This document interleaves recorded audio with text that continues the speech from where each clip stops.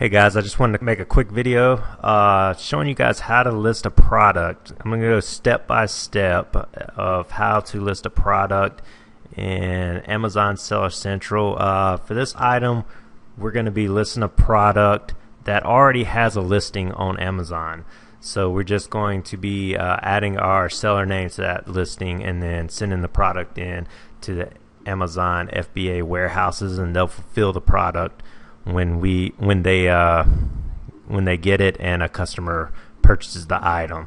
I'm super excited about this business right now. It's growing pretty quick for us, and I know you guys could do the exact same thing. You can tell or you can notice that our sales are coming along pretty nicely. Our 7-day sales is right around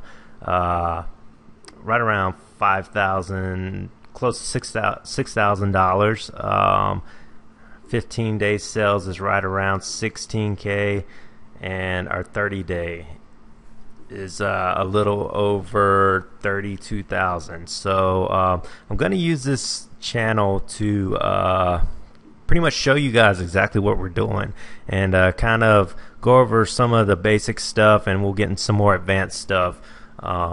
And kind of expose exactly what we're doing and how you guys can do the exact same thing. So let's go ahead and jump right into this video real quick. So let's go ahead and add a product. So first thing you want to do is go up to log into your Seller Central Amazon account, and it should look similar to the screen you're seeing right now. Click on inventory and then add a product.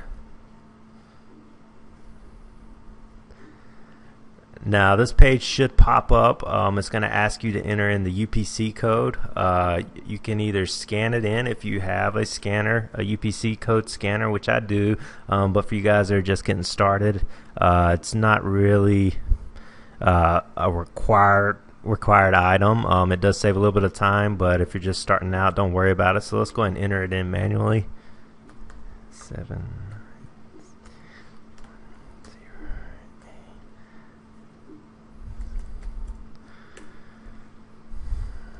And for this item, it is a WW Elite action figure. So this is the listing we want to sell under. If you want to make sure this is the right listing, you can always click on see product details, and it'll just take you straight to that Amazon page, and you can kind of look at what the buy box price is, how many sellers are on this item, and just make sure that's the right listing that you do want to sell under. So we'll click sell yours. On this page, it will show you the list price and the Amazon sales rank. And now there are 2 parts on this page that you have to fill out, or it won't let you advance. So you got to fill out the condition. Ours is new, and we want to go ahead and match the low price of $26.99. So that's like the price that was in the buy box. And when you scroll down to the bottom, it's also going to have 2 radio buttons. Just make sure if you want to fulfill this by Amazon, you select the one that says I want Amazon to ship and provide customer service for my item if they sell. If you select the other button, you're basically telling Amazon that you're going to keep the product at your office and you're going to ship that to the customer whenever it sells. So basically you're merchant fulfilling that item. So we want to send it in to Amazon, let them store it, and then whenever a customer buys it, they'll send it off to the customer. So click save and finish.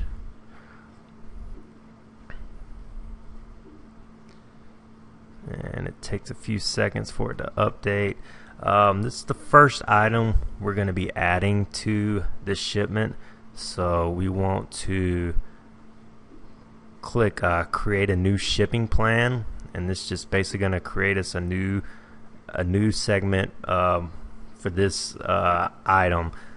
and then when we go to add our third, fourth, fifth item into the shipping plan, the next time we come back to this page, we'll click on add to an existing shipping plan, and then we can choose that shipping plan by clicking right in this area and choose the shipping plan that we're about to create. So let's go ahead and create a new shipping plan. Package type, this is ours is going to be individual products. Basically, you're telling Amazon that the boxes that you send in are going to have different items in them.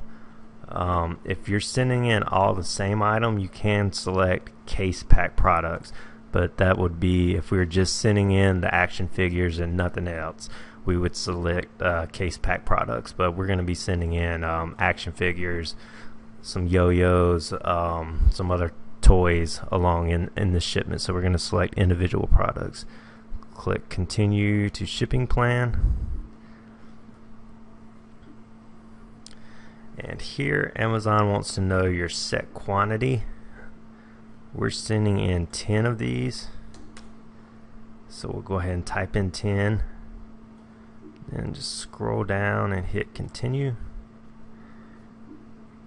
Here they're showing you if there's any prep that's needed for this product. They're referring to if the item needs to be polybagged or saran wrapped or anything like that. This is the page that would show up on, but there's no prep required for this item, so we'll hit continue. Here it would show you if you need to label the product with your own UPC code, or I'm sorry, if you need to label the product with Amazon's stickers, but this one doesn't require any labeling, so we're going to go ahead and continue.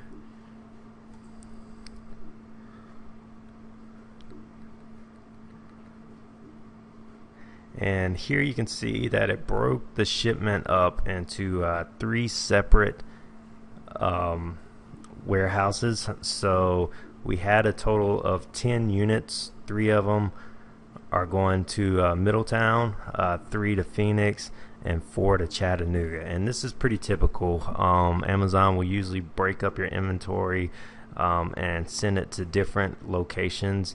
And the reason behind that is they just want to spread out your inventory, so that way if somebody on the West Coast buys that product, then they have one closer to ship to that customer.